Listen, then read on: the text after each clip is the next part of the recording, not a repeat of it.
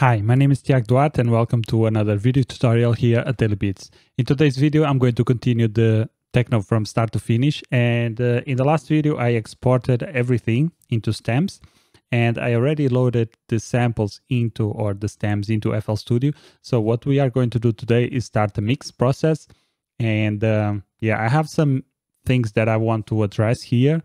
And I loaded the files, I renamed them so that you don't have to see me go through the renaming process, which is a little bit boring. Before we start, I would like to ask you to subscribe and activate the notifications. We are close to 10,000 subscribers, which is a big milestone.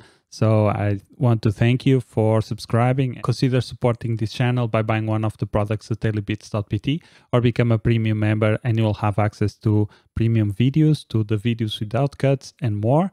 And also you will be able to download the project file so that you can try at home, and exclusive sample packs and a lot of really good information is up there. So all my mindsets, everything I do in the videos, you will be able to see and learn from it.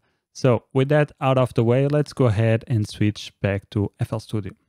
So this is what I have so far. As you can see, I ordered the sounds in a way. So we have kick, snare, or the kicks, the percussion or drums, let's say. Then I have the basses. Then I start having the synths. And at the end, I have here synths for the breakdown and the noises here. So let's hear it. Let me make this actually a little bit shorter. Okay. So far so good. We have some good levels here. So one thing that I like to do, even though we have already a mix in place from the last project, what I like to do is start without anything like that. And I also need a channel for the pump. So let's go call this pump. We can even do some separation here and here also. So we have the kicks. The kicks actually, I'm not sure if I'm going to send them here through the mix, because the mix, I want to add some auxiliary reverb, which I don't think I have here. No, I don't.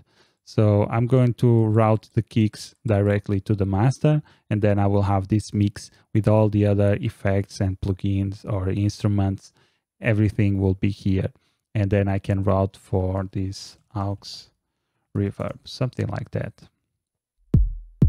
I think it sounds better like this. I also have another thing that I can check for, which is I have this some colleagues borrow me this, the Subpac. So this is quite nice to mix. And what I'm going to do is put this on.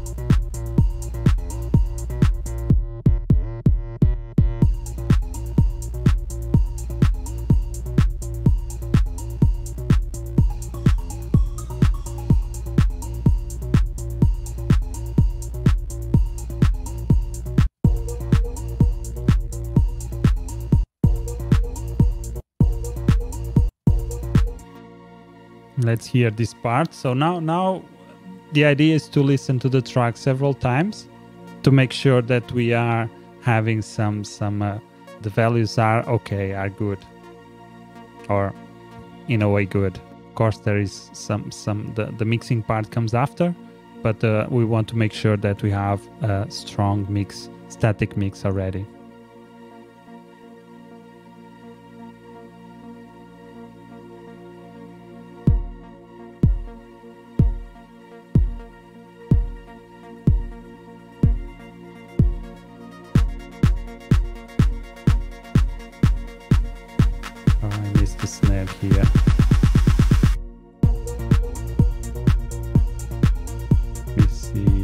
part.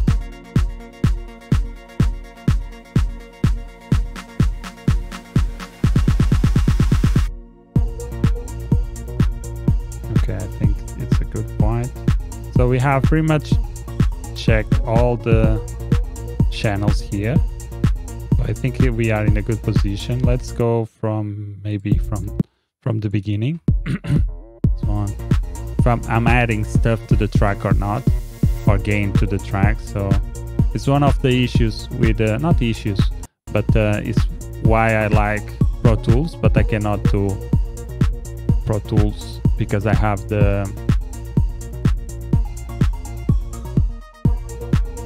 I cannot speak and do stuff at the same time. So sorry for that. Let's bring this one here. Yeah, so we have now two versions. Let me see which one is input. Okay, so this is input, this output, and then I can start doing some effects here. And I was saying that I like Pro Tools because I can see what is the input and the output and match the outputs real easy. And in FL Studio there is not. The plugins usually don't have that. I like this one because they have here, as you can see. But yeah, what I usually do also is I load these dB meter switches. They don't have a lot of CPU power, as you can see. We're still at 6, and when I enable them, we're still at 6. So this costs pretty much no CPU power, and yeah, that's why I like to use it, and I can level match it really easy here. So let's see what I can do here.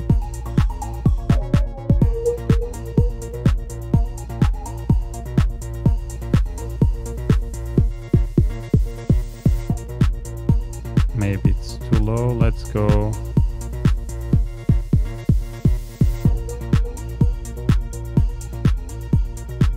How do I change this? -0.2.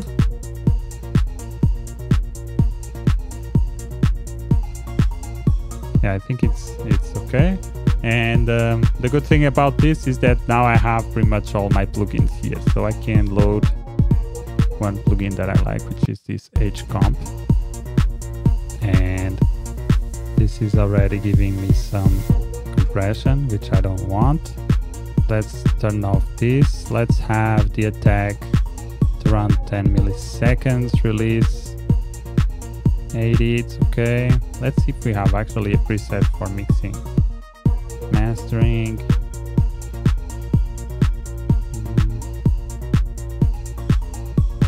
No, let's keep it like that, and let's decrease here the threshold.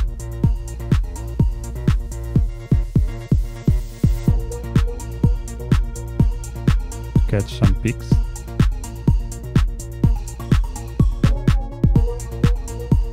Very simple. Maybe a 3 to 1 or 2.5. I just want to catch some of the peaks, not too many. Okay, so now we saw that introduced some gain, so let's reduce the gain.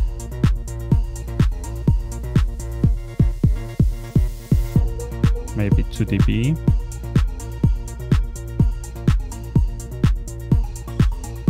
Alright, so yeah, I think maybe it's a little bit more. Okay, so I think we are in a good position. Let's see the before and after.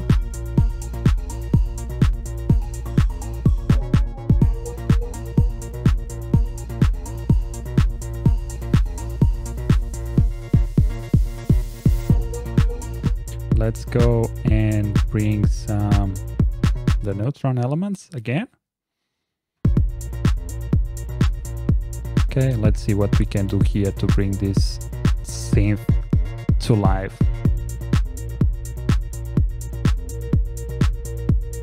So this I can already see that I can remove pretty much all these low frequencies. So let's do that.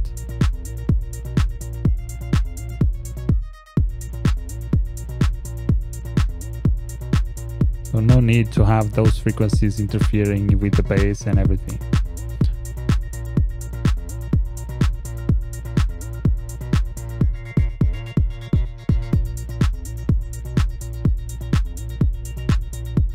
like it around here, this area. So let's go with 60 dB and let's make this larger. Okay, I like that. So now we need a compressor. Let's bring... Okay, so let's see what we have. Let's go to mono, or to stereo actually.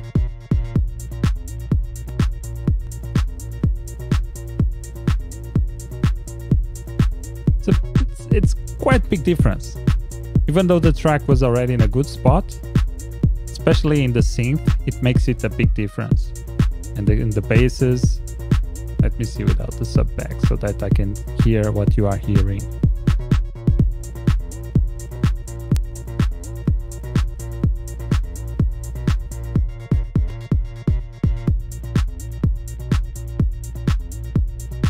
So it's clear, it's more upfront.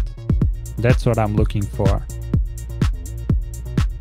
But this is quite nice. I think I will try to buy one soon, because this makes my mixes sound more. I can feel the bass. I can see, okay, so I have enough bass or I don't. It's quite nice. Of course, it can trick your ears into hearing more stuff. So as you can blend on it and off, you can put it on and off to check the things. And but I think it's a really good device to have to make your mixes or your production sound a little bit better. But yeah, so what I was going to say is that the idea is to make the tracks sound better in the context of the full mix. And this is the main idea. You've seen that I didn't do crazy stuff like changing the sound completely. I like this how it sounded. Now it's just making sure everything is fitting together, especially in mono, because discos and clubs, they are all pretty much work in mono nowadays. It might not be that much, but if your mix sounds good in mono, it will translate very well to stereo. And this is, you can hear it. This is it, guys. We still have half of the track to mix, and we are going to do that in the next episode. If you are new here to this channel, subscribe and activate notifications so that you know when I upload new videos. And if you have any questions, just leave a comment below. Also consider supporting this channel by buying one of the products at dailybeats.pt or become a premium member, and you'll have access to the full video where I show you everything that I did. You will have access to the stamps so that you can mix at home, so that you can practice with actual tracks, and also to the project files and some exclusive sample packs just for the premium members. I will have all the links in the description. My name is Thiago. I hope you learned something, and I'll see you in the next one. Peace.